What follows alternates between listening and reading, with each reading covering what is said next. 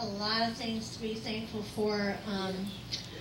I want to start off by telling Chandy, thank you so much for that song the other night.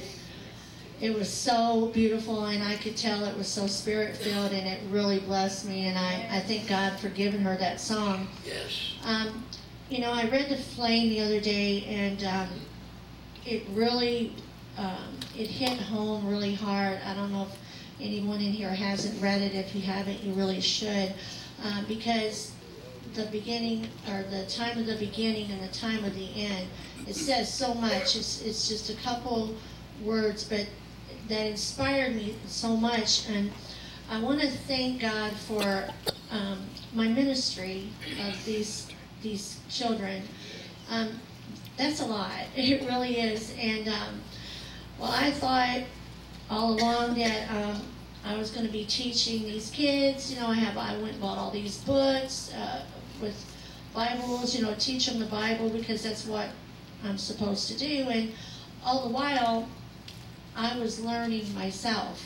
Yes. There's so many things, Praise and I was God. reading this story, and I was like, oh my gosh, I don't remember that. But these kids are such a blessing to me, and we actually went over Ecclesiastics the other day about the times of the seasons, and they're so receptive, and that means so much to me to have that honor to be able to work with the kids, and it really means a lot to me, and I'm very, very blessed to have that ministry, and I love these kids. They're really wonderful.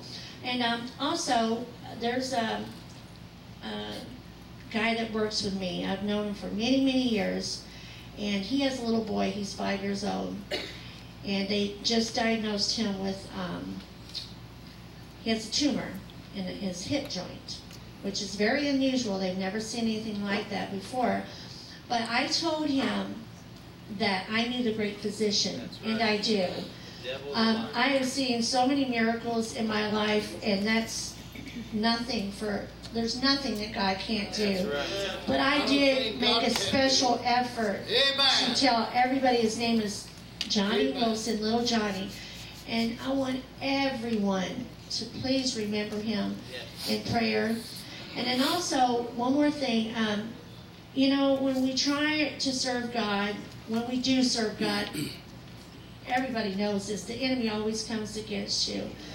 And Bev, before, would get angry and try to figure this out, and there were some things that came against me this week. And I did get angry, I did, but I stopped and I began to pray. And I began to thank him. And I just kept saying, thank you, God. Thank you, Lord. And I prayed for individuals, because it says pray for those who come against you. It says to pray for your enemies. And I did. And I tell you what, I felt so much better because I was really angry. It really was.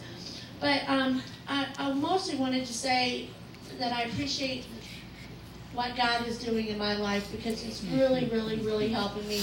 And I appreciate this church. I love you, brother and sister Marla, with all my heart. And just please pray for little Johnny Wilson. Amen.